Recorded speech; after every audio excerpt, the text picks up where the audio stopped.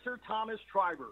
And now, ladies and gentlemen, the time has arrived for Inside Boxing Weekly. So here are your hosts, Mike Goodpaster, John Einreinhofer, and Jeremiah Preisser on the Grueling Truth Sports Network.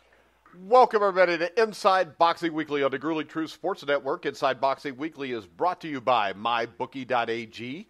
If you want to get a little bonus, you can go in at MyBookie.ag, use the promo code TGT50, or you can go to the GruelingTruth.net website and click on the banner at the top of the page. We are also brought to you by Seat Giant, which is promo code LEGEND when you go to the Seat Giant website. And also by the Retired Boxers Foundation, Alex Ramos, Jackie Richardson do a great job there. Make sure you check them out on Facebook. I am your co-host for Inside Boxing Weekly, Mike Goodpaster.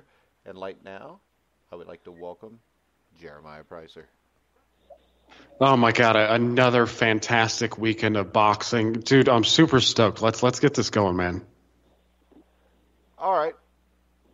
I don't know if you're sarcastic or not, because there actually were a couple decent fights, and that makes for a great week from now on. So help me welcome in also John Einreinhofer. How you doing, John? Good, Mike. Yeah, there were a couple of good fights, and there was a lot of quantity this weekend. That's for sure. So there's quantity to discuss. All right. I don't think we're going to discuss all the quantity, but let's go with the stuff that's quality. And not that the first was quality, but I think it's worth talking about. Me and Jeremiah talked about it a little bit Friday night. Daniel Dubois with the second round knockout over Razvan Kajanu. Jeremiah, what do you think of this one? I thought Dubois did what we were hoping he would do. He would go out and make a statement and make sure that the guy got out of there, and I was pretty impressed. I mean, he, like John said, he does look a little slow, but, the guy seems to have big power. He's a bit sprightly because of his age. Kajanu is a guy who's extended Joseph Parker the distance. Parker obviously has not turned out to be much of a puncher, but, it still says a little bit something when you can extend a guy the full distance, and typically it shows you got a little gamemanship to you. But no, Dubois went out there and got it done. I mean, Kajanu, I thought was pretty dumb in his display. I mean, he was trying to counterpunch off the ropes, and he just got blasted and laid out. All right. John, any more impressed than you ever were with Kajanu with the quick extinction of Kajanu when some guys that are ranked much higher have had a hard time getting rid of him? Well, Kajanu did get taken out early by Donovan Dennis, but as pointed out by Jeremiah, Kajanu did go recently the distance with Parker. I think, Dubois' power looked good. The part that was impressive in terms of the guy's got to do the job with what's in front of him, and his dispatching of Kajanu was similar to Luis Ortiz's. So that was the positive. The negative for me was he looks slow to me. He's been looking slow, and he looks slow. And for a guy, now he's very young for a heavyweight coming up, especially. But you wouldn't expect with him being very young that he would be slow. So I see that being a possible problem down the line. But he did what he had to do Friday night, and that's what you got to do to stay on the radar screen and keep making your case and getting the guy out of there with a huge knockout in 2 rounds. Dubois, got it done. All right. They can throw him in with Joyce. He'd kill Joyce. Yeah, I was thinking that a little bit. Well, I mean, just in terms of their hand speed, I mean, it'd be like watching 2 sloths duke it out. But, the difference is this. Dubois does throw straight punches, and I don't know that Joyce does he? He looks like he's got more power than Joyce, but Joyce is aggressive and throws a lot. I don't know what the politics if it ever could happen, but it really wouldn't be a bad fight. That's the problem again with boxing. You wish you could just get something like this. Let one guy move forward and the other guy take a temporary step back, and they're both undefeated. It's not going to happen, but it would be a good matchup. Yeah, and I just want to say we could. You there, Jeremiah? Oh, well, never mind. Sorry. Yeah, can you hear me? Yeah, we can hear you. What'd you say? Oh, okay. Now I was just going to say we could throw Nathan Gorman on that card too, and Just have all three of them fight each other. I think Dubois would be. Well, that was the disappointing. Yeah, that was the disappointing thing, was that there seemed, and as we know, these are the problems with boxing. There seemed to be serious talk about 2 weeks ago that Dubois, takes out Gujanu, who Gorman had just fought, and Dubois and Gorman were going to fight next. And then you watch the broadcast Friday night, and after Dubois gets the big knockout, they've got Frank Warren on there, and Frank Warren is saying openly in the interview that Gorman and Dubois has to marinate more. Yeah. I'm thinking, we've got guys to at me, this do you level think who maybe have to be that Dubois marinated. looked better than what they expected? Maybe, because, that was all of a sudden Frank Warren had completely changed his tune, and he's saying right on the interview, so it's coming right out of his mouth, that it has to marinate more, and that won't be happening next. So that's boxing in 2019. All right, next up, Liam Williams fight. And then after that, let's see. I'm not really too worried about that fight. We'll go to Juan Carlos Payano, who won a unanimous 8-round decision over Damian Vasquez.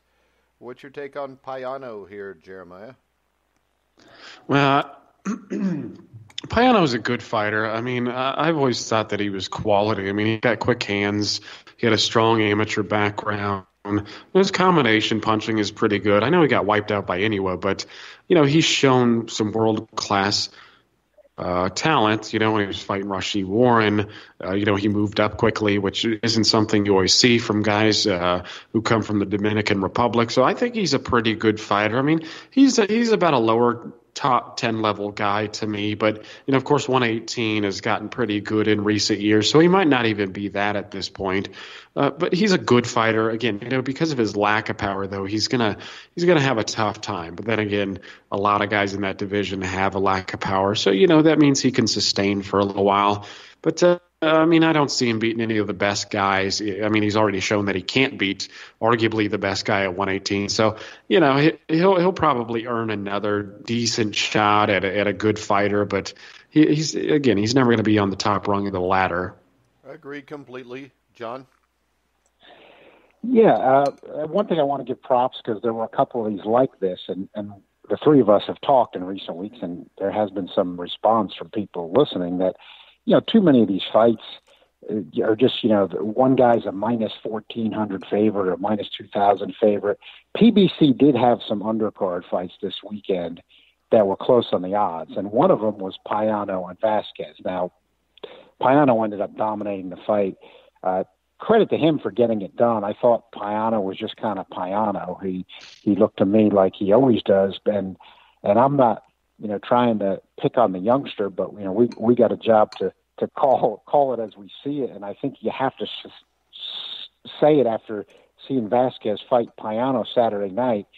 Obviously, people were making a statement afterward he wasn't ready, but it was beyond him not being ready. He just was not good. He didn't show any offense whatsoever. Payano, not a puncher like Jeremiah mentioned, and he was throwing his usual looping shots, and he's got a low KO percentage. He almost had Vasquez out of it. I wonder, after you see this, was this actually one of these things behind the scenes where they see him every day, and privately they were saying, he's not real. This happens sometimes. He's not going anywhere, so we'll throw him in with Payano now and just see what happens and hope we roll a 7 somehow, because this guy's not going anywhere. But people were saying, well, he wasn't really ready, and we'll see how the kid does after this. I didn't see. I don't know. What Jeremiah thought on that. I didn't see anything. I mean, did you see anything from him in that fight? Nobody saw anything. Yeah. So, I can comment a little bit about. Sucks now, so.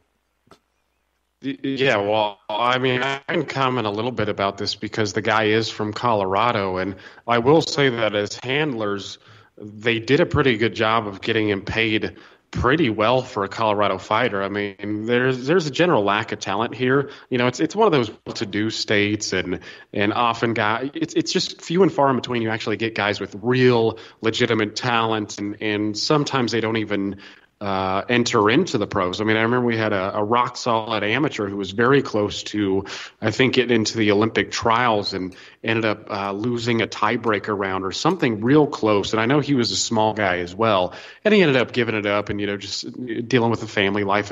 But you look at Vasquez's record, and there was just nobody of note on there. And I had seen from.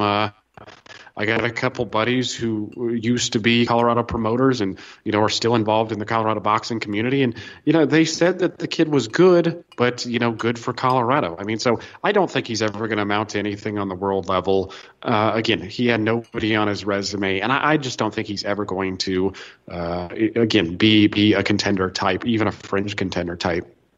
So, yeah, what this would be like then, from what I hear, John, would be, the West Virginia State basketball tournament, you think your team's real good, you're in a small community, and you kick everybody's ass, and you go to the regionals, and then you play a team from the big city, and you lose by 70. And then everybody wonders what the hell happened. Yeah, it can happen. Yep. Except when they had the team with O.J. Mayo and Patrick Patterson on the same team, and they started whipping DeMassa and showed how overrated all those coaches were. But that's the exception, not the norm. All right. But I think Jeremiah added a lot of good insight there because, it is one of those types of things. Sure, when you're in a certain regional level that because of the population or the tradition in that sport or whatever is not, that difficult, when you move on to face tougher opposition, you can certainly get exposed and get a reality check. And I think Jeremiah provided some excellent insight for what happened there Saturday night. All right, then next up, Roberto Guerrero fought. That was exciting. And then Francisco Santana lost to Abel Ramos in a 10-round unanimous decision. This was a solid fight, and I know it's one you wanted to talk about, John. Yeah, just because it was a guy's, not on top 10 level, but Ramos has been in with some good guys, and Santana just upset Felix Diaz, who was a top 10 level guy. So they've been in with guys like that. But, again, not even, but very close on the odds going in. Ramos was actually the slight underdog, and he got dropped early, but he rallied and almost got Santana out of there. So, that was one that was a little bit of a risk because of the players being lesser known, but ended up playing out well on national TV, because that's what I'm in favor of. I mean, if you're going to put something on national TV, I'd rather have lesser known guys put on a good fight than supposedly well-known guys who are minus 2,000 underdogs just, blowing away no-hopers. So I thought that ended up working out pretty well. And Ramos does have some offensive skills. He gave Baranchek all he could handle a couple of years ago. That's where he really got on my radar screen. He did lose the fight, but he had dropped him, and it was a war. It was a complete war. So I think Ramos might have a future. I don't know how far he goes, but he's not somebody to discount. All right, Jeremiah, you like Ramos?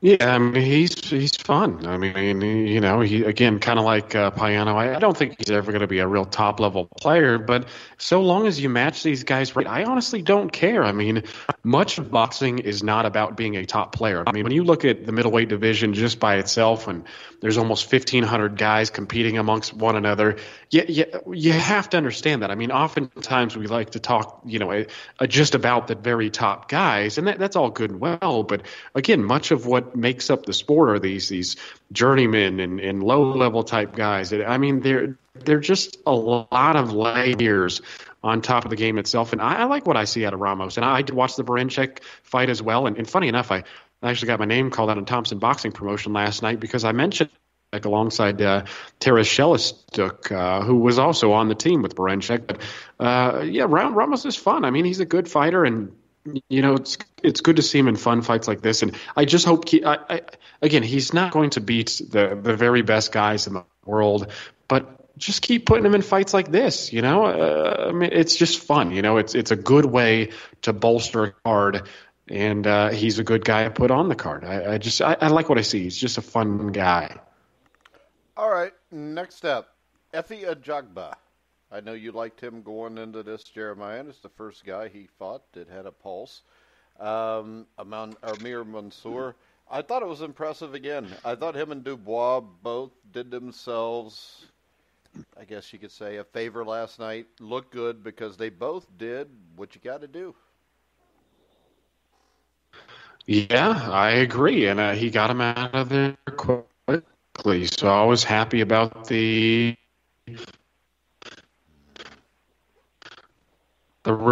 results. I mean, I gotta admit that John was high on this guy before I was. And so, again, I got to give him credit there. I think he's a lot like Deontay Wilder. He's tall, he's skinny, he's rangy. You're there, I guess Jeremiah. guys, with a lot of guys who have long amateur backgrounds. So I like what I see so far, and you can tell that him being. You're cutting out really bad.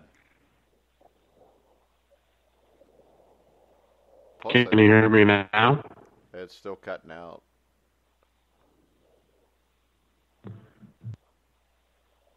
Can you hear me now? Yep. Yeah, kind of. You're kind of in a cave, but go ahead. Okay. Well, I can't, it's hard to tell where I started to fade away a little bit, but the guy has good technique for a guy of his region, and I think being in America is really helping him out, and he's refining his skills and being brought along nicely. And, the right hand, he was just touching him on with a lot of time committing and falling over himself, stayed poised, and he just kept hitting. Just never recovered. All right, John, what do you think of Ajagba? Yeah, Ajagba, like you said, Mike, like Dubois, he did his job with what was in front of him. I had kind of first liked this fight when it was first signed, but then I had second thoughts about it. I didn't. And I had tweeted about that, and I think I probably mentioned it last week. I kind of got squeamish about the idea of a 46-year-old guy going against somebody as good as Ajagba on national TV, that maybe they could have done something else. And that's the way it played out. But, Ajagba, what as Jeremiah was, alluding to, I like what I've always seen of him coming up is, he's one of those guys when and especially at heavyweight, you like to see that when he just hits guys, when he just touches guys, things start happening. Guys start having weird reactions. And you've seen that in every fight he's had, except for when Curtis Harper walked out of the ring because he didn't want to be one of those guys. Like Jeremiah said, it's early on, so you don't want to get too carried away with it. But you do see some attributes that remind you a little bit of a Wilder. And sometimes the way he throws the right hand, he reminds you a little bit of a Lennox Lewis. So, those are good guys. As heavyweights to be compared to at this point. And I just hope they keep moving them along quickly. Because this guy's going to be exciting. I want to see him on national TV, but I just like to, have it with somebody who's got a better chance of hanging in there with him and trying to give him some resistance, and then seeing if he can still unload and get the guys out of there. And I hope they bring him back quickly. I'm glad people are getting to know who he is, and I think there are a lot of young heavyweights to talk about, like, Ajagba, Dubois, you've got Hrgovic, and, some others coming up. Joyce should be in some fun fights. So there's some interesting stuff coming up. And I think Ajagba's the head of the class for me, but we're going to find out how it plays out, obviously. All right, next up, we had an exciting DAZN card. This started off with Sean Monahan against Callum Johnson. And, John, Callum Johnson at least did what he needed to do. And I would really like to know why they keep putting Shawnee Monahan in against guys like this. Yeah, I agree. And years ago, Jeremiah and I had talked about Monahan. And, I'd seen, Top Rank had him, and then they kind of didn't do anything with him. And when they had their short-lived True TV series, they were putting him on there, and you just could see that he just simply wasn't that good. Not trying to get too hard on the guy, but you could see it. He had like some New York Golden Gloves background. He turned pro when he was older. That's the thing. I mean, with Monahan, it was when you saw how he was and he was already older. I thought he kept an undefeated record for a long time, fighting a lot of local fights, but it just didn't seem like it was going to go that far. Payday wise, it was talked about. It seemed a shame that him and Joe Smith never got together and fought on Long Island when it mattered, and they were both undefeated. But that's long gone now. That's 50 seconds Monahan, we can't get back to. Well, Monahan, he got blown. Get to it. He got blown away by Marcus Brown. Then he went the distance with Sullivan Barrera, and so I got to say, going into Saturday, I never thought Monahan was that good, but I thought, well, I don't necessarily think Callum Johnson's that good either. He dropped Peter Biev, but didn't do too much else in there, and Peter Biev had been dropped by a lesser guy before.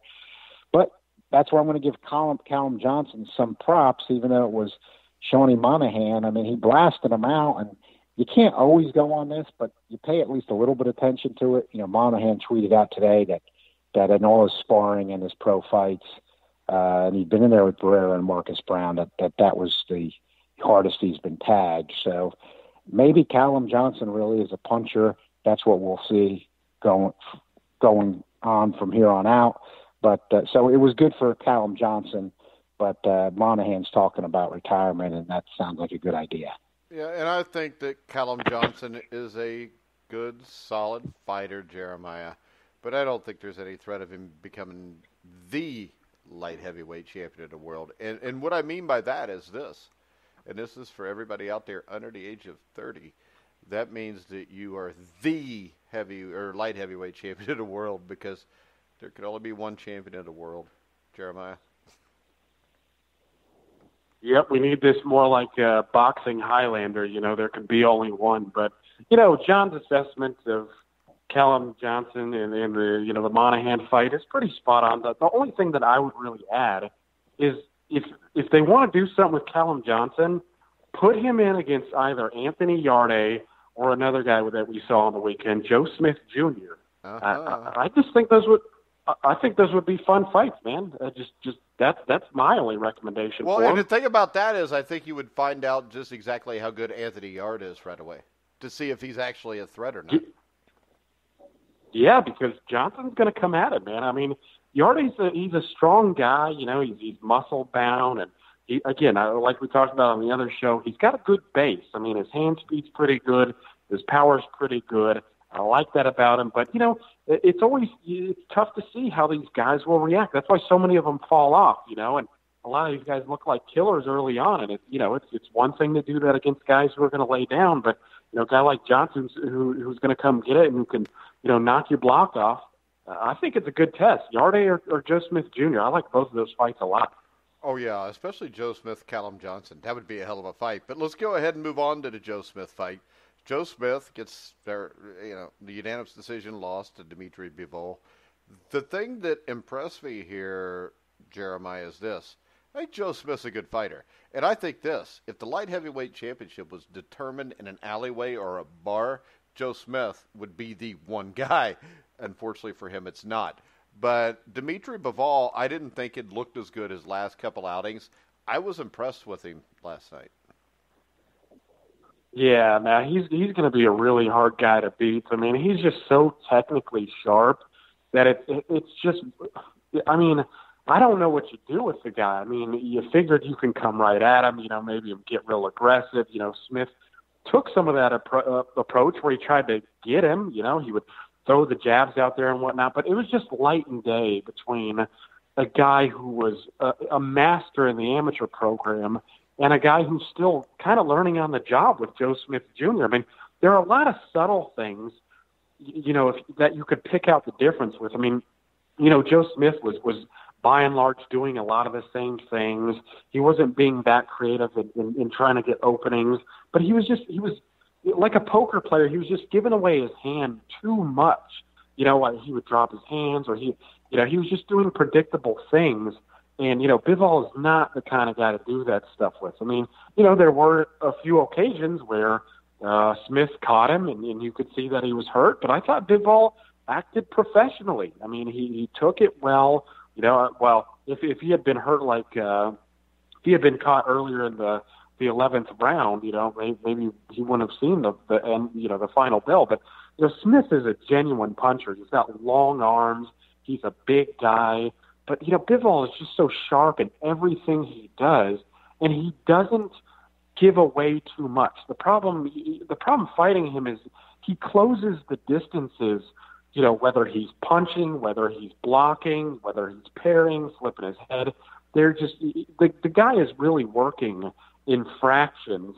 And it's not to say that he's some defensive genius or anything, but he's just so nuanced and sharp, and he gets his punches back quickly. I mean, he times people well.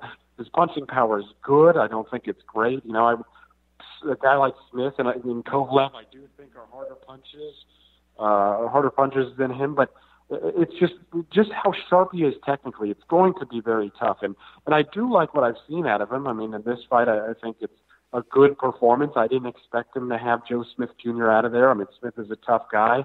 Again, he looked pretty damn big in there, but it was a good performance, and I like what I saw. I mean, I think I did see a little more variety in his shot selection, but I still think if there's some place that he's lacking, he doesn't seem to have a real killer instinct, but he doesn't go to the body as much as I would like him to. I mean, I think he would service himself well if he would just bang some guys downstairs from time to time. He just headhunts too much. All right.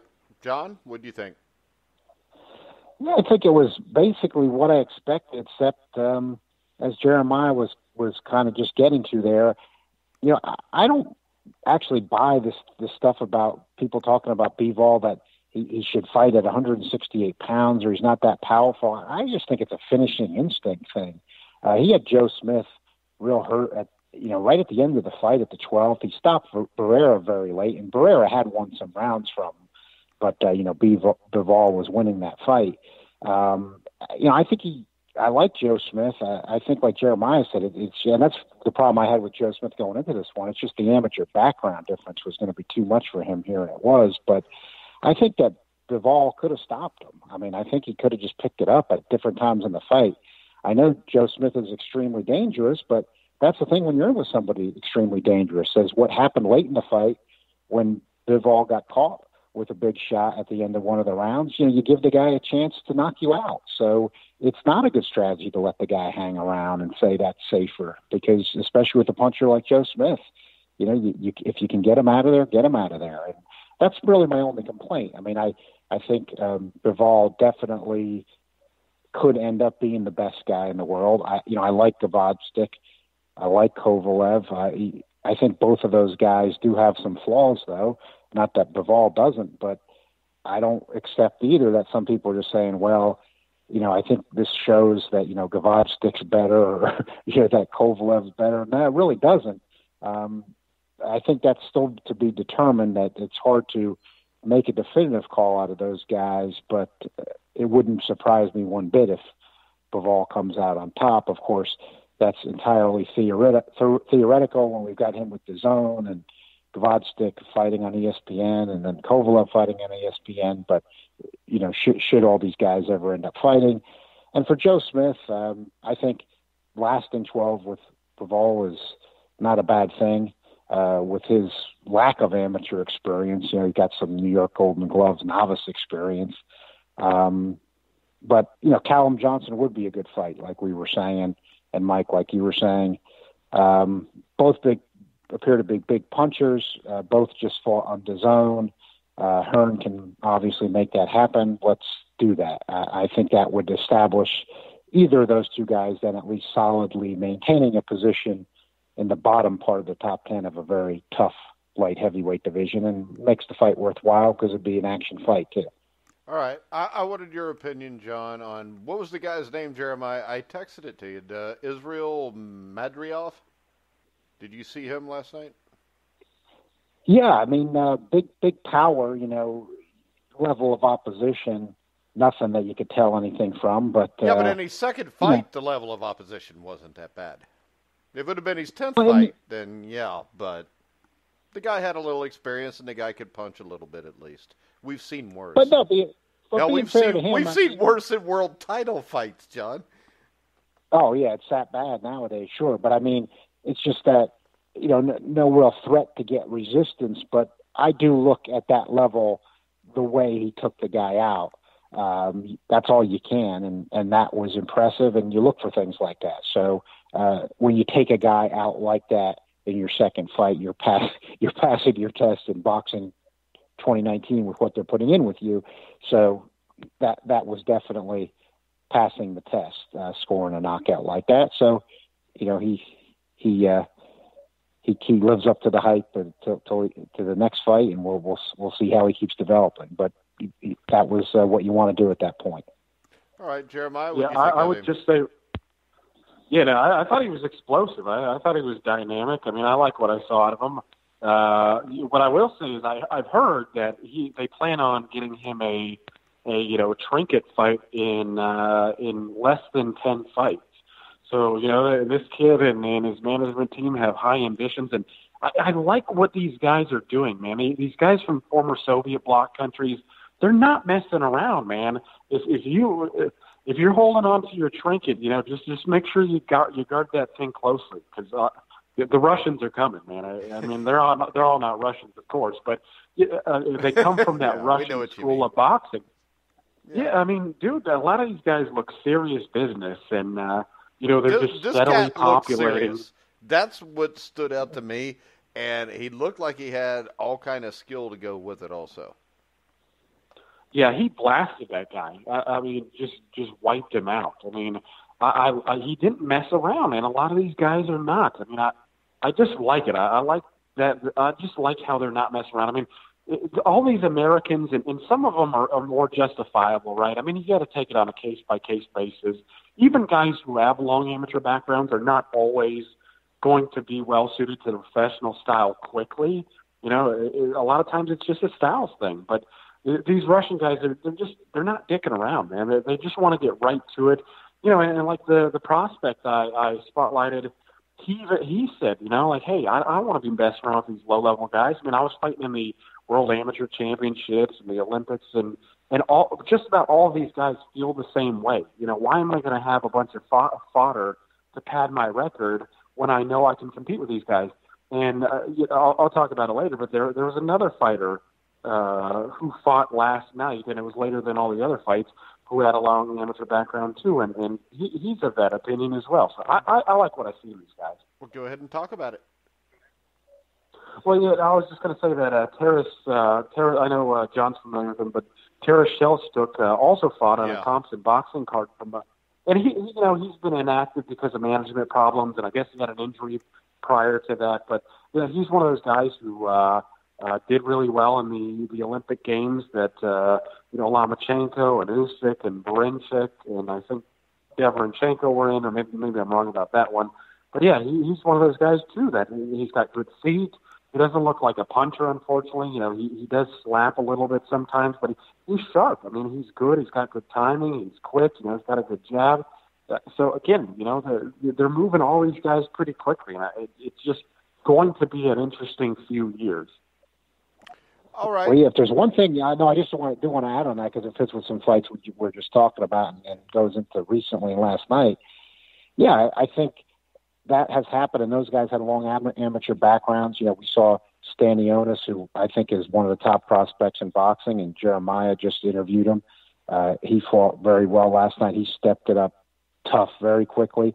But I think it's spreading now, which I've been an advocate for a long time of let's get rid of the no-hoper fights. That's a myth that boxing needs that for the young guys. Now you had a Jogba who didn't have a real – he started boxing when he was 17, but he's at least stepping it up a little bit now already with less than 10 fights. Teofimo Lopez stepped it up a lot. He's got, 12 fights. Shakur Stevenson started stepping it up. He's only got, a little over 10 fights. That's what we need. We don't need all this extended no-hoper stuff where if there's ever any hope of a casual fan turning in, we got these guys who are supposed to be the big up-and-comers against guys that are just falling down. I mean, even a casual fan who's flipping channels can tell that. So I think it's one of the few encouraging signs we're seeing, and I think it needs to spread throughout boxing. All right, next up, Sean Porter defended his WBC World Welterweight title with a split decision verdict over Ugas. I don't think the decision was a robbery. I had Ugas winning the fight. I just think, once again, we get one guy so far out in left field, it just doesn't make it look good, John. 117, 111 for Porter, I think, was pushing it, to say the least. Yeah, and one guy had a big spread for Ugas. It was a fight that could have gone either way. I thought Porter edged it, but I wouldn't argue with anybody that thought Ugas won or had it a draw. My thing about it was this. I think that Ugas fought the fight he wanted to fight, and he forced Porter to fight the fight he wanted to fight, if that makes any sense to you. And I didn't understand why Porter just, didn't go get in the grill and try to bang his body. Well, I think that I did mention on our show last week that, I noticed that in the Danny Garcia fight, and I said I thought that Porter would do that he started to go back to his boxing. He had an amateur pedigree, and he started to box more. He hadn't been doing that at all. Started doing it against Danny Garcia, but he was switching back and forth from the old Porter against Garcia, and that was pretty effective. I thought that fight could have gone either way, too, but I didn't argue with Porter getting the decision. But what I thought more last night was the flaw that Porter took what he did against Garcia and decided he was going to be boxing Sean Porter for 12 rounds and never got up at his grill, like you said, Mike, and tried to make it a rough fight and really push him. I thought Ugas also reverted back to his bad tendencies when he had picked up a couple close losses and then took the long layoff, where he's not being aggressive enough. When he had got on this run, he had started to be more aggressive. I didn't see that last night. I thought both guys underperformed. It wasn't a bad fight, and it was a close fight. But I actually thought, and these are two guys that I've seen a lot of, so I always feel even more comfortable when I've really seen a lot of each guy live, not watching them on tape, seeing them fight live, seeing both of these guys live a lot. I thought they both have had a lot better fights. And I think at Sean Porter's age, I don't think that this is something that's temporary. I think that there's something in him. I don't know if it's mental or the age that, he's just decided he's got to box more, and he's not as effective that way. But I'm not sure we're going to see a big change from here on out. And Ugas, I think he'll get some other relatively big fights, even though he's a difficult opponent. And he might be the type of guy that keeps falling short like this in those kind of fights.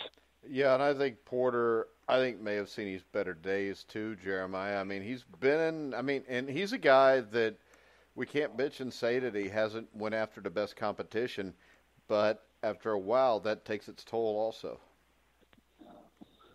Yeah, it does. Well, and I think, what also might take its toll is, things that happened before the fight even commenced.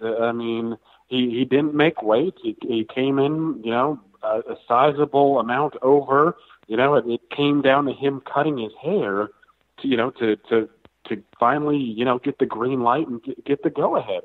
So, stuff like that, what that may indicate is that he might not be a welterweight anymore. And for a guy, he's not a small guy, I suppose, physically, right? This is a guy who played linebacker in high school or something, and, he used to be, bigger and so he's gotten a boxing shape.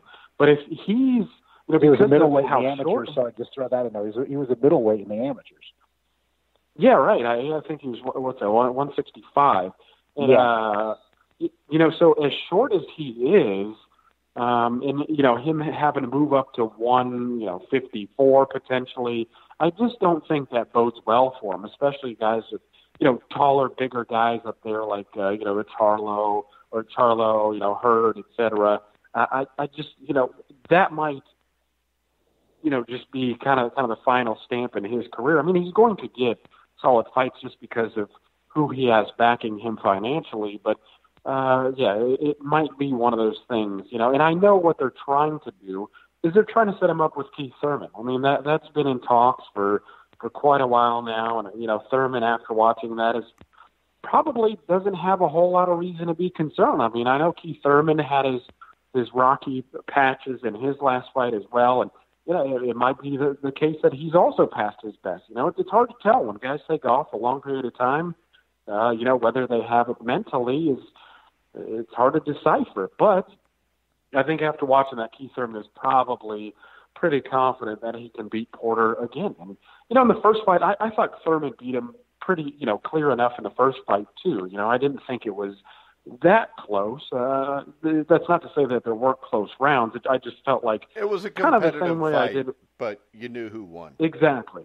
Yeah. Exactly. I don't know if I saw anybody who scored it for Porter, but I didn't really check the scorecards. I thought it was clear enough. But that's what's going to happen, right? You're going to get Thurman and Porter in a rematch.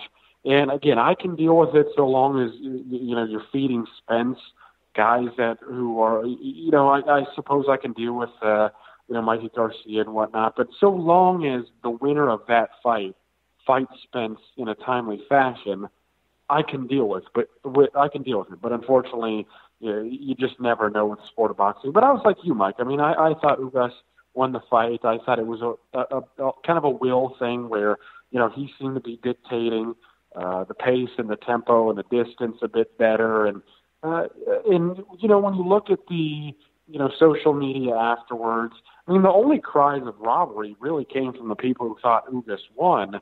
So to me, it felt like the average scorecard was probably about 7-5 for Ugas, and I think that was correct. I think he did deserve the victory, but like a lot of people, and I don't want to make it about nationality so much, but it just seems like a Cuban or a Russian or whatnot. They don't feel likely to get those close decisions. And again, if you have Thurman and Porter 2 on tap, why would he? I guess. Well, I think what's the chances you get Ugas and Porter 2?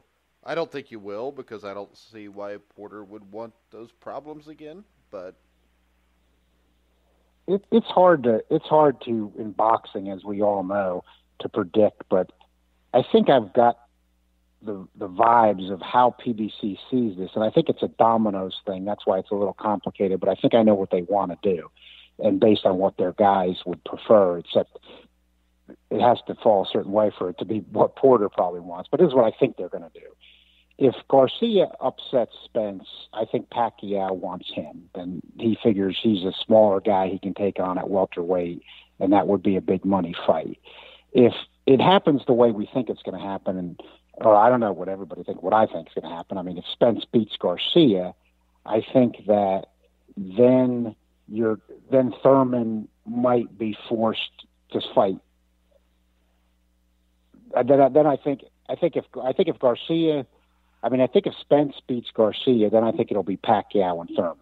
I think that Thurman's camp wants that fight, and Pacquiao would take that because I don't think Pacquiao is going to want Spence in that situation.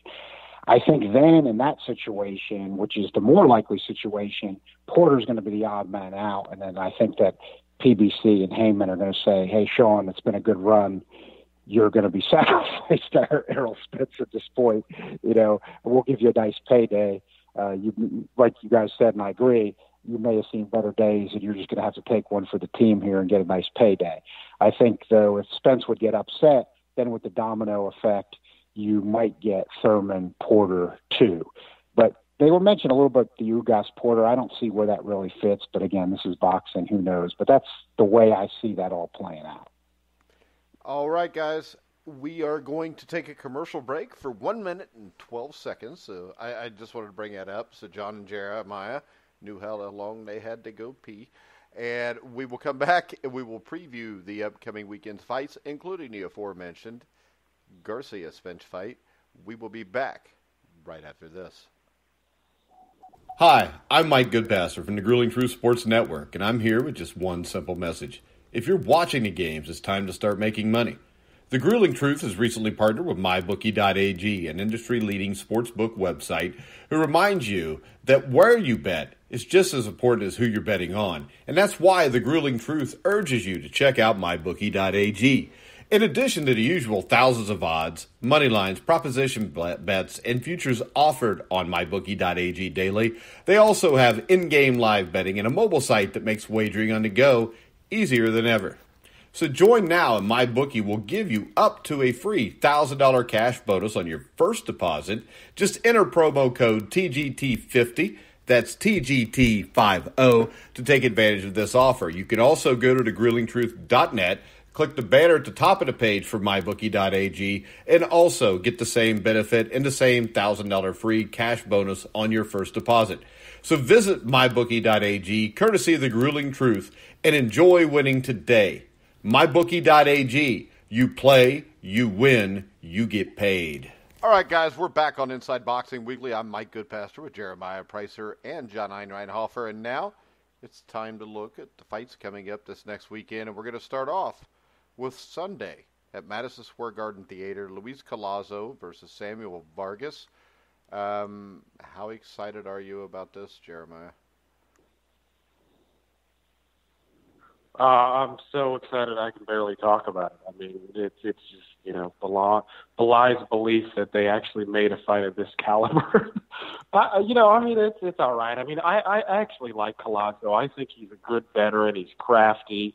He's given some good fighters some stiff tests. I mean, dating all the way back to Ricky Hatton's jump to 147. I mean, a number of people thought that he beat Hatton. I mean, I like him. He's one of those guys who also gets by on his smarts, just not pure talent. And, I like what he's done in recent years, too. He's been upsetting some prospects, and he's not going away quietly.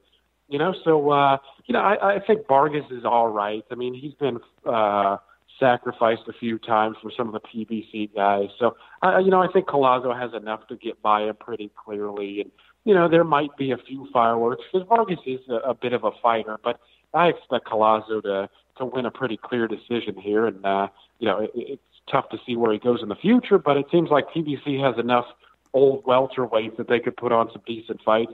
Maybe you get, Berto again or something, right? That wouldn't be half bad. Really? It wouldn't? Come on. I don't want to watch Andre Berto fight anybody. John, it's your fault we're talking about this because you said it was worth it. Talk about it. Well, just because of what Jeremiah said about Collazo, whenever I thought he was out of it and everybody else did. He beat Sammy Vasquez by knockout, and he beat Bryant Perella. The guys and the fights were entertaining. So, he just had a little bit of inactivity. He's complained a little bit about that, but now he's got some action. But the guy's fighting good. I mean, even though he's a welterweight in his later 30s, he's fighting good. So, and then Vargas was, like Jeremiah said, despite his record on paper, just with the wins and losses, looks pretty good, but not who he's ever beaten. But then, for what it's worth, he dropped Samir Khan, and now Khan's fighting Crawford. So, when you get Vargas now coming off a loss but dropping Khan, and Collazo coming off some good wins, it has at least slight significance.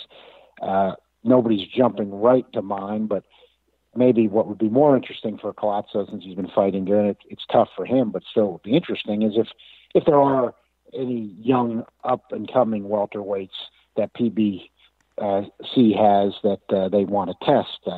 Collazo is obviously your guy because he's going to come with resistance, and if you get by him, it really does mean something. So, I think Collazo should win this, but that's kind of the significance of this fight.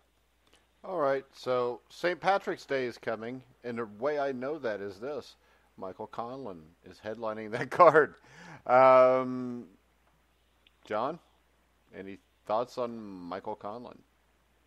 I mean, Conlan's decent. He hasn't stepped it up or anything yet. I think I can touch with you on the marketing part of it.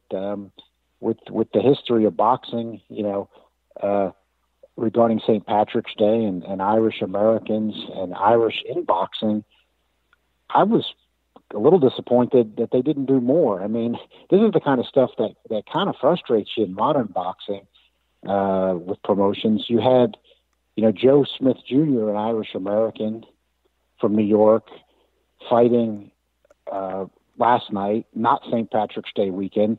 Shawnee Monaghan, an Irish American guy. There you go. You got a card right there. Yeah, you had a card. Well, it really did frustrate me. You had a card right there, and you have it the week in New York, the week before St. Patrick's Day. I think so. They got Conlan in there, and Katie Taylor, I think, is fighting. Is she fighting Saturday night as well? Yeah, she's fighting Saturday night as well. Yeah, they got some of it in there, but heck, boxing's got to go with what it can. I thought there was opportunities to do more. So better than nothing. I think try to use what you can. But Katie Taylor and Michael Conlon are not in tough. So no suspense. You know what? There. You think maybe it would have been tougher for Michael Conlon if he was fighting Katie Taylor? I wouldn't shock me at all if she has some skills. So she has hand speed, she has good skills. So we certainly seen a lot worse, no doubt about it, in the men's game. So she's definitely got some skills. It's for her. It's probably hard for them to find her decent opposition. But Conlon might have to start stepping it up a bit. I mean, Stevenson's been stepping it up. So Ruben Garcia Hernandez is better than most of the guys fought, isn't it? I mean, he had the decision loss to Nonito Donaire, so it's not like he totally sucks. He just sucks a little. It's not just saying we're not going to have it. I'm thinking like what I'd like to see. We're not going to have some memorable St. Patrick's Day weekend wars or something like that. Yeah, it's not going to be the St. Patrick's Day massacre or anything. Right, exactly. Something that people are going to be talking about for a while. Jeremiah, what do you think? And actually, Katie Taylor, for some reason, is fighting in Philadelphia on the Tevin Farmer undercard on Friday night on DAZN. Right, that's the thing. Yeah. Not being fully utilized. Yeah, you got to put all the Irish people on the same Irish card, Jeremiah. Right. No, I know, but we know how this goes in boxing. One's an ESPN thing, and one's a DAZN thing. So here we go again. I mean, and I want to make this point clear because I think I do in the past, and I just feel like reiterating this. Okay, if you had a governing body or a league or whatnot, you could get these sort of things. You could maximize your revenue on holidays like this. You could put Katie Taylor under Michael Conlon, and you could add Joe Smith, and you could even have Joe Smith, beat up Monahan or whatever, right? I mean, just for the sake of it, right? You got to learn to play these things, and when you have this fractured sport, and you have again, these guys playing at different times against one another to maximize their own revenue and pad their own wallets.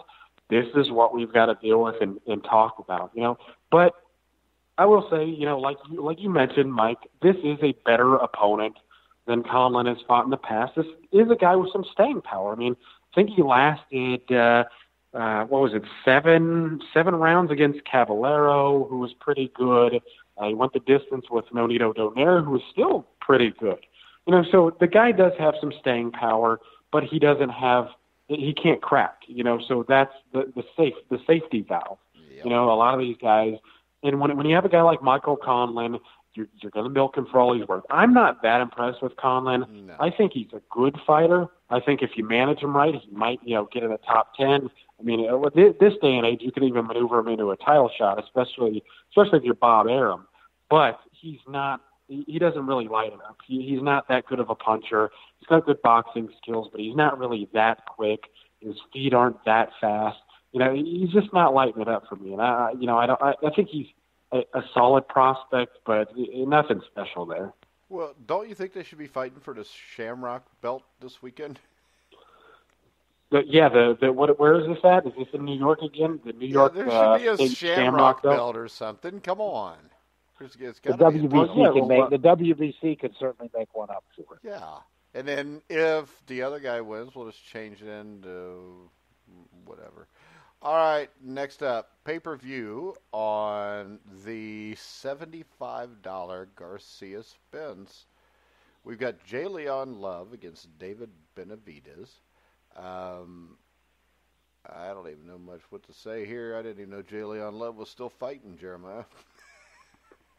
No, I'm actually excited about this fight. I'm not going to lie, and it's not because it's a good style. Because you want to get him knocked out. Right. Benavidez is going to go out there and whip Love's butt, and so I'm excited about that part. I mean, Benavidez to me is arguably the most talented guy at 168. I just want to see him get back into the mix of things. I mean, yeah, he's snorting a little, white powder and whatnot, but I mean, the dude's just still talented, and I think he probably beats anybody else at 168. So I just like to see him back in the thick of things. And Jay Leon Love, because typically these guys in Mayweather Promotions, it's not that I dislike them necessarily, but Mayweather is not doing a good job with a lot of these guys' career.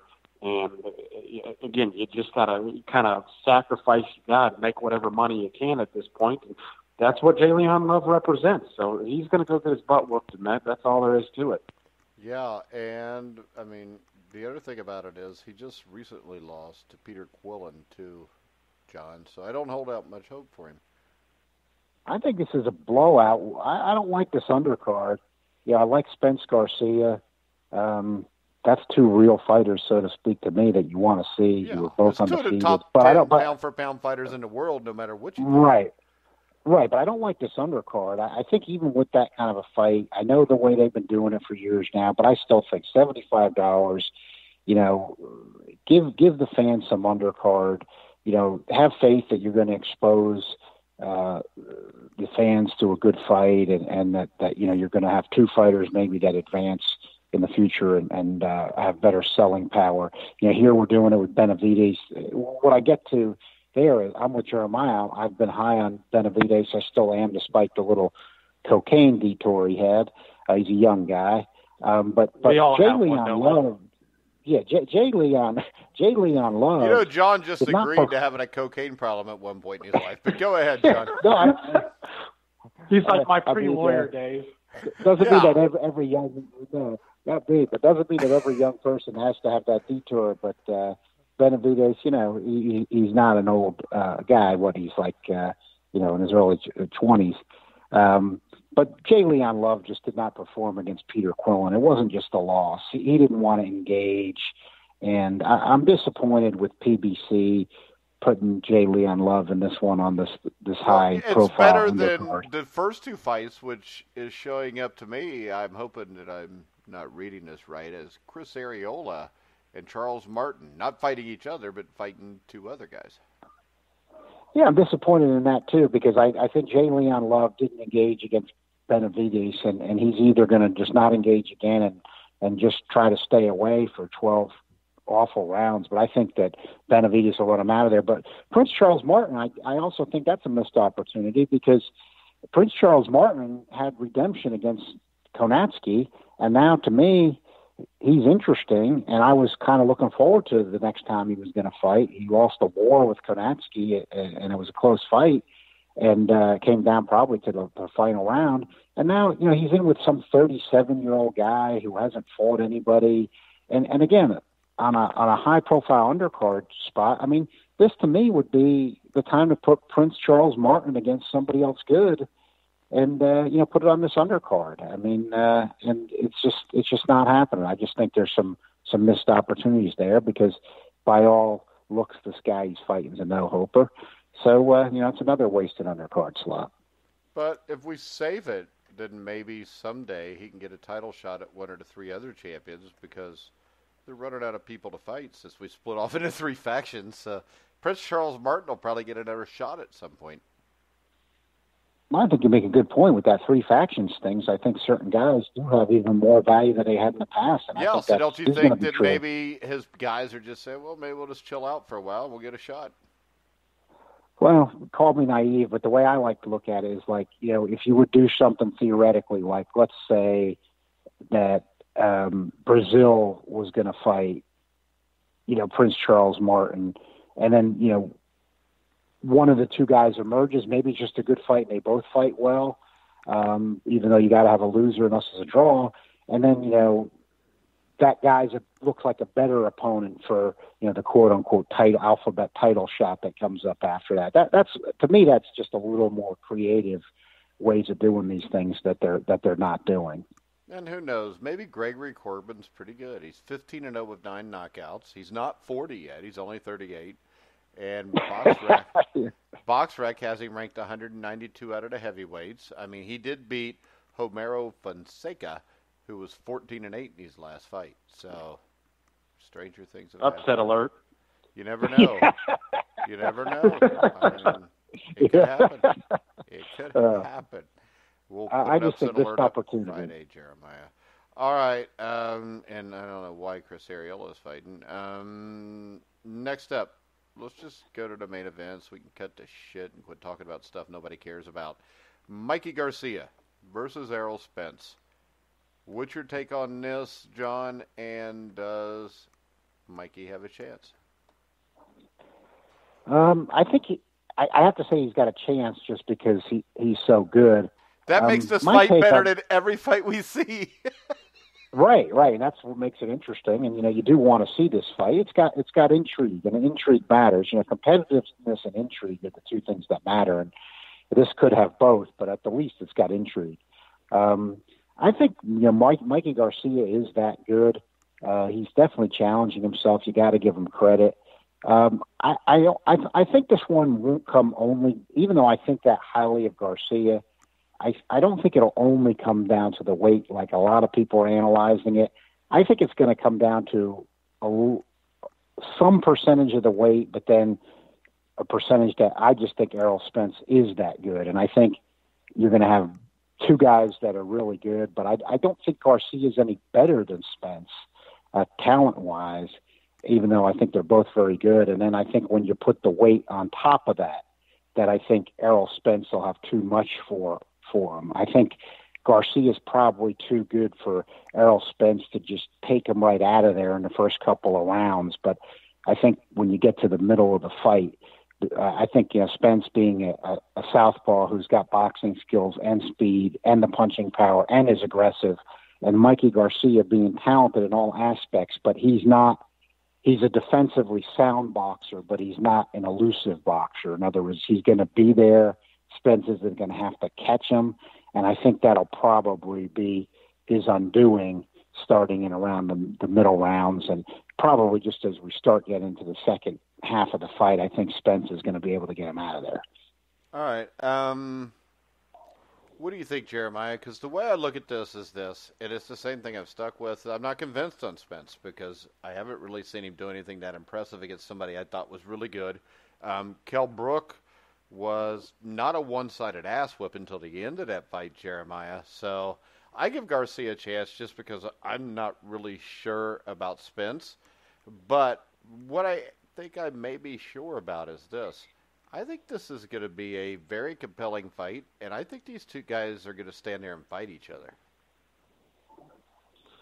Yeah, I mean, that could be the case. I mean, when John was talking about how, Garcia is not particularly elusive, he is right. Garcia is not the kind of guy, because of his punching power, he's not the kind of guy who's going to circle you all night long. I mean, he's usually able to dictate because of his power. He'll stand in the middle of the ring and he'll box behind his jab and, look for the right hand. And, even at 140 pounds, he showed that he has some power. I don't think it's going to carry up that well at 147. Again, I didn't think he was that big of a puncher at 140, again, against Lipinets. And we also got to mention that these guys are not actually 140 pounds, when they're in the ring. I mean, a guy like Lipinets is, who's naturally a little bit bigger, is probably, I don't even know if they had a post-fight, post-weigh-in weight for him, but, he's probably in the 150s or so. So, again, I do disagree with John in the sense that right at this moment, I do think Mikey Garcia is the better talent of the two, until... Just from what we've seen, that can change on Saturday night. Yeah. Yeah, it very well could have. And it's not that I don't think Spence is a good fighter. I just need to see a little bit more out of him. And of course, it's not like Mikey Garcia is beating a lot of top talent either.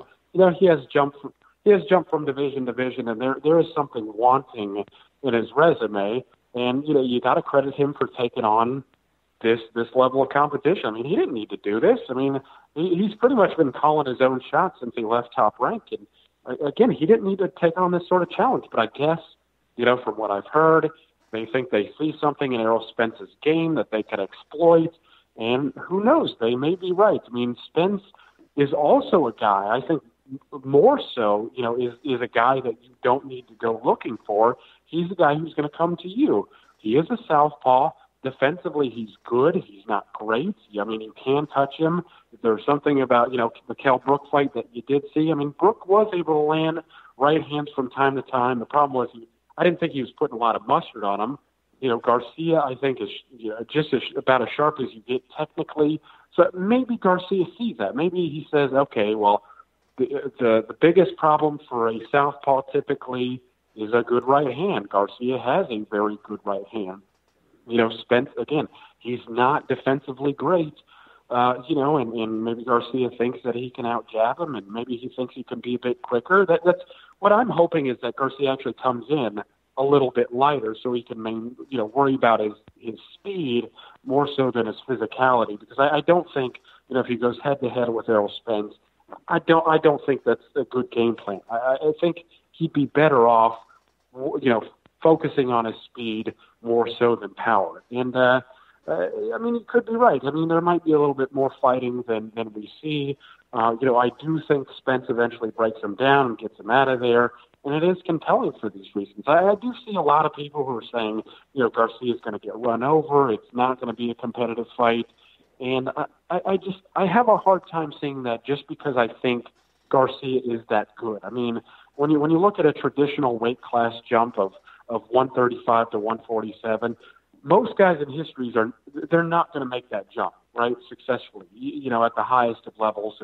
And this is sort of one of those fights. But, just because Garcia is so sharp technically, and I think, defensively responsible, I do think it is going to be compelling. There are going to be a lot of interesting moments in this fight, and I don't think Spence runs him over. It's not outside the realm of possibility, right? Maybe Garcia just is too small. Maybe his power doesn't carry up very well, and Spence just walks right through him and breaks him down and, bangs the body like a drum and gets him out of there sooner than we think. Mikey Garcia has taken punches, to me, fairly well since he got dropped against Roman Martinez. So, the chin issues I have kind of softened, in my opinion. But it is an interesting fight. It does kind of suck, though, that we're, already 3+ months into the year, and this is, clearly the most compelling fight of the year. Well, the good thing is this, John. We don't have to worry about it. We could go ahead and pay for this one, because I don't think either one of us wants to pay for the next two pay-per-views. No, if you want to, I don't like the $75 pay-per-view being back, but it's more caliber with interesting fights like this. Well, it's better than having Terrence Crawford and Amir Khan or Dominic Breazeale against Deontay Wilder, which both of those fights should be on network television. Right. They should be, and exactly, and the one thing with the pay-per-view, at least, right? It's not a subscription. You get to pick and choose which ones you want to get. To me, right? I don't think Wilder Breazeale should be pay-per-view, and I don't think Crawford Khan is even a sellable pay-per-view. No. I think that's dead on arrival. It's going to go. You know what? I think that's less competitive than Wilder and Breazeale, because at least with the heavyweights, maybe Breazeale can get lucky and land a shot. Yeah, at least Breazeale can punch. Yeah. And you got Khan and Crawford. There's just no rhyme or reason to it. And plus, it's going up against Garcia and Granados on Fox for free. What person at the right behind in the United States is going to pay for Crawford Khan? How many people in their right mind are going to watch Garcia and Granados for free? Yeah, that's not a great. To me, that's not a great fight either. I agree, but no. Hey, it's free. Well, you know what? Granados, is at least going to come out and give his best effort. And he'll try. Garcia doesn't throw a lot of punches, but we all know in the end, even if Garcia doesn't throw a punch, he ain't losing that fight. Yeah, he'll do enough. But at least we got a good fight. At least we got a good fight that's interesting coming up this weekend. It's nice for boxing to have an interesting fight. That's what we want. Yeah. And the good thing is they do it the week before the NCAA tournament. Right, and that's by design, so that is good planning there. Oh, righty. Jeremiah, did you have something to say? No, I'm happy, just with the way things are run, obviously, that, 3 months in, we're finally getting something. Regardless of the date, I'm just happy that. No, it's just kind of nice that, we are finally getting something to look forward to.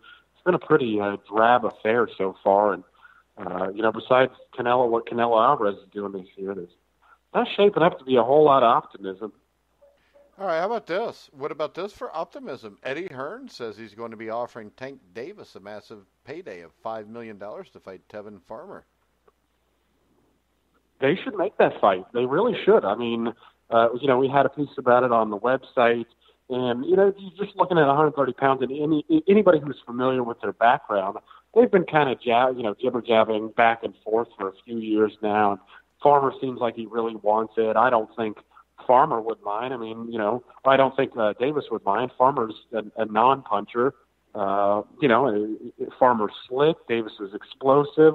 It's an interesting fight, and you get some back and forth verbally beforehand as well. We are talking about two guys who are rated in the top 10, Davis being number 2 at this point, might be number 1, might surpass Burchelt in the future. But I think you go ahead and make it. I mean, I'd rather see Davis versus Burchelt because, again, that creates a new line.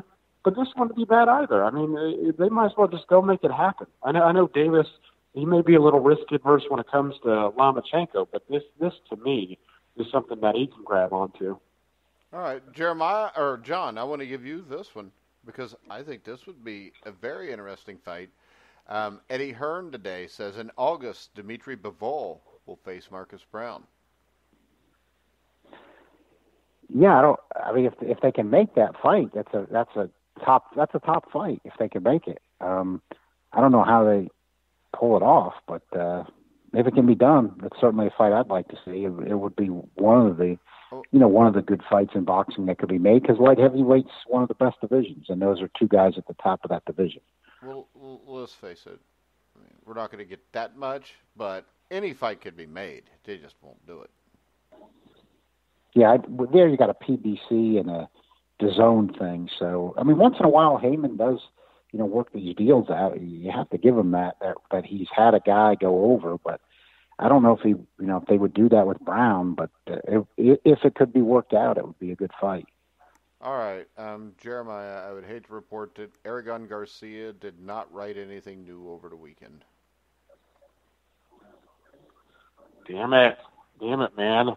Every day I look forward to it. I also would like to report that I found him on Facebook and sent him a friend request, but he has not accepted it yet.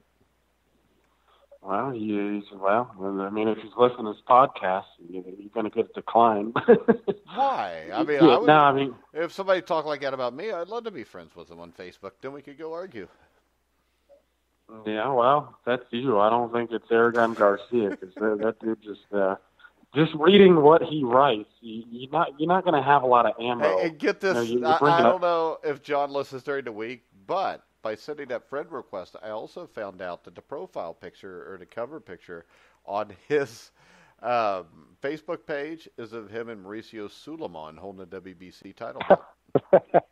Hold on. Are you serious there? Yeah, I told you that night. His name is like Juan something. Man, well, it's funny because, just reading his articles, we were teasing that sort of data out of his articles, before we even went there. So, I mean, hell, no surprise there. I mean, the guy's so biased, it's coming out of his eyeballs. All right. John, anything else before we wrap it up? Yeah, I think something philosophically that people that follow boxing are going to have to think about, which is where these TV debates matter when people want to say they don't matter and you're cheering for a side.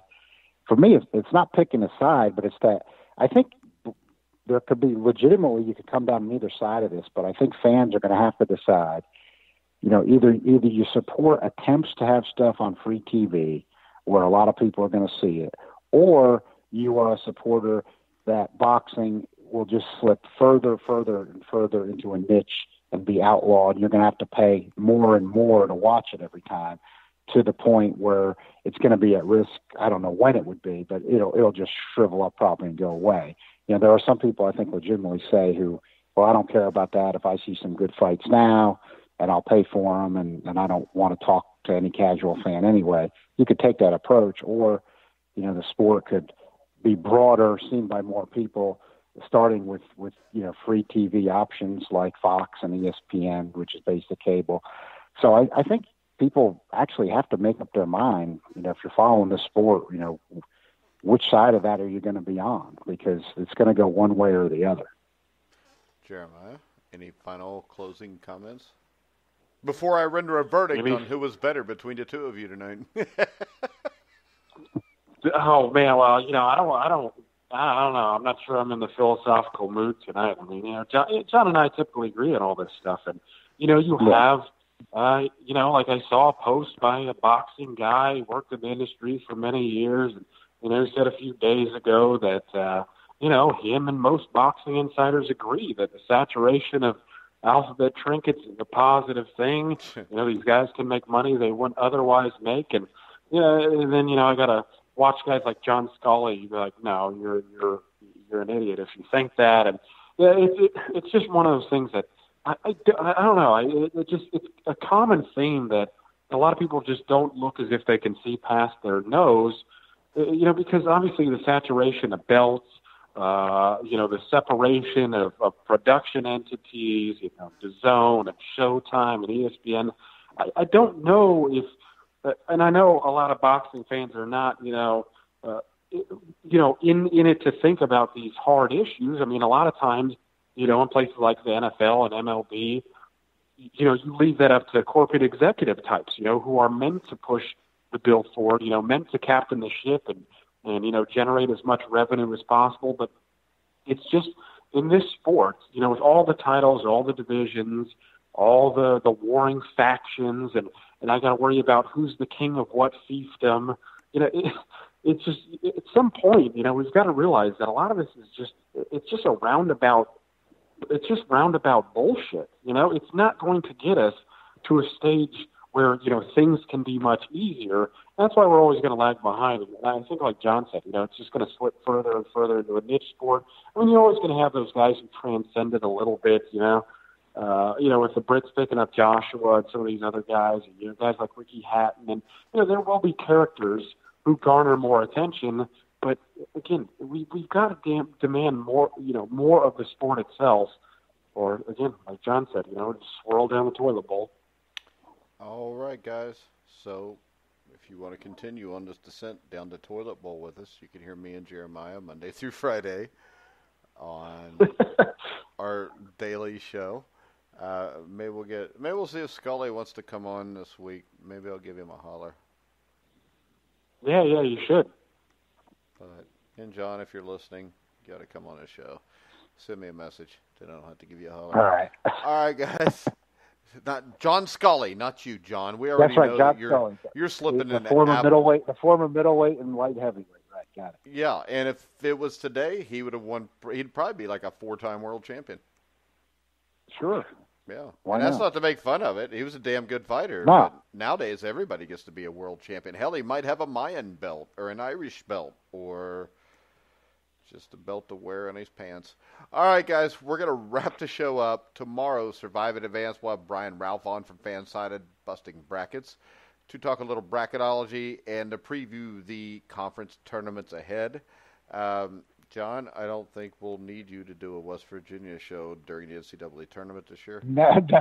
This year has been such a disaster. We will not be. We've got to win the Big 12 to make the big dance this year. So it's not looking very promising. Well, maybe playing the NIT. Are you above 500? No.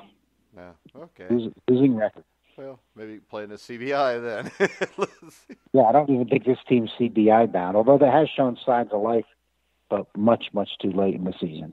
All right, guys. So make sure you go to iTunes, give us a thumbs up, give us a like, whatever the hell you do on iTunes. Rate us, tell us how great we are or how great John and Jeremiah are. Help us out. Go to our Facebook page, The Grueling Truth. Give us a like there. You can follow TGTN Boxing on Twitter or just follow at Grueling Truth. So we're going to wrap the show up for tonight. I want to remind everybody you can hear all of our shows on iHeartRadio, iTunes, TuneIn, Spreaker, Stitcher. Wherever you find sports podcasts, you'll find The Grueling Truth. So for John Einreinhofer, Jeremiah Preisser, I'm Mike Goodpaster. You've been listening to The Grueling Truth, where the legends speak.